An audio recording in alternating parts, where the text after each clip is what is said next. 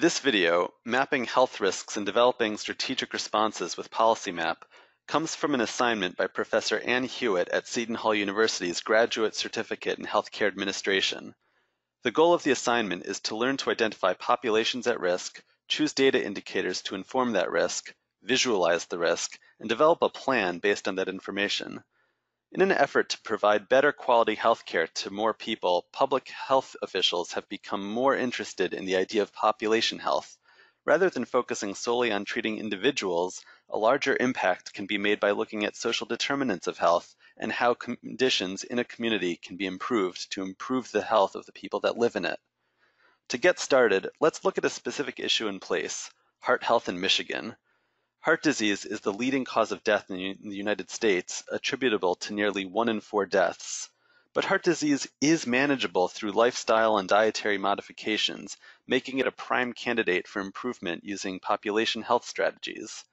The state of Michigan has one of the highest rates of coronary heart disease in the country, so let's start there. According to data from the CDC, over 14,000 adults in Michigan died from coronary heart disease in 2017, a rate of 275.8 people per 100,000. This is the 5th highest rate of heart disease in the country. This map shows that the highest rates of heart disease occur primarily in Detroit and the less populated northern areas of the state.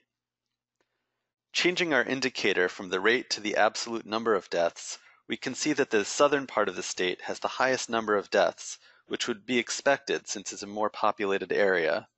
So we'll focus on Detroit, which is in Wayne County.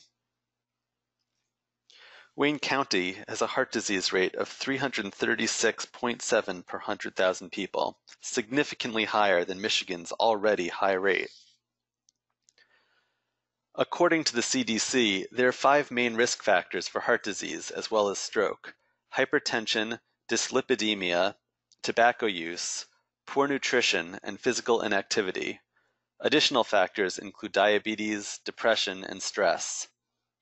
Focusing on poor nutrition, let's think about a few barriers that might exist to prevent a healthy diet. First, individuals might lack money to purchase fresh fruits and vegetables.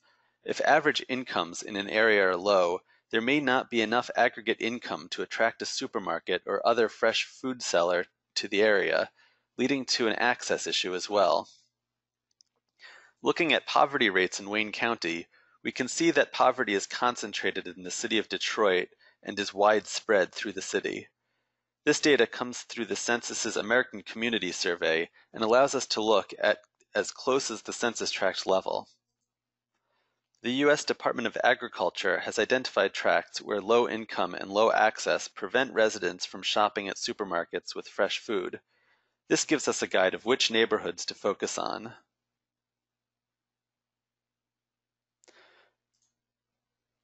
Reinvestment Fund did a similar study and found neighborhoods of particular concern. We can also look to see how much money households are estimated to be spending on food at home. In this data, which is exclusive to PolicyMap, we can see that the average amount of spending on groceries in most of Detroit is extremely low, which may explain the lack of supermarkets doing business there. We can also see that a very high percent of household income is being spent on food at 9% of all income, whereas the US average is closer to 7%. Because household incomes are so low, this doesn't mean they're buying expensive food. It means residents don't necessarily have the resources to pay more for healthy food.